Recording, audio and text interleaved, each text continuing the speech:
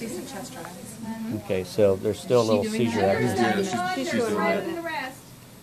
What's that? Sugar's 91 and they're still running the rest. Cool. Okay, thank you. All right, Now, so not she's getting breathing any on her own. oxygen if you're not bagging, Right. so you've got to open up that valve. Pulling her jaw up, pulling her jaw to the mask, and then watching for chest rise there. So Okay.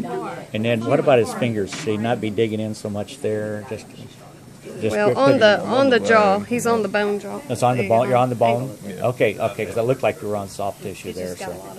So what have you done as far as treating her so far for her seizures? You've given how much? So far, 3. I know she's received 3 milligrams of Ativan, and we're in the process of getting the phospheni. Okay. And then she got She got the Valium actually by the grandmother on scene. Excellent. Okay. Good. Okay. Do we have the block up there that? High flow diesel. Okay.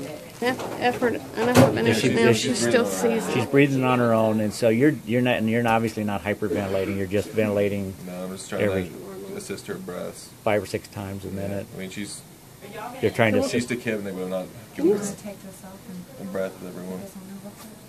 So you think she's still, since she's still seizing, is she going to intubate Try us? to put phosphenotomy in. Okay. So you got your end-tidal CO2 hooked up there. I'm sorry. So all I want to do here is I just want to basically get an idea whether this tube, so if we're at the angle of the mandible, get that tubing out of my way there. So yeah, no, it's okay. It's okay. This will work. So this has to be at the incisors, and this tip has to be at the angle of the mandible down there, usually within a centimeter, but I like it at the angle of the mandible. So I think that MAC 2 would be an appropriate size. We have to. Hey there. But she stopped. Has she stopped seizing? Hey. Is she looking around? You hear him?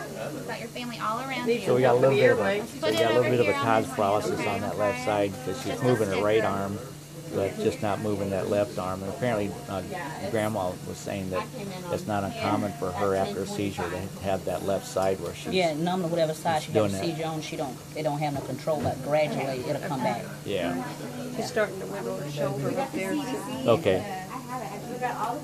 You want me to order it? Yeah. Yeah.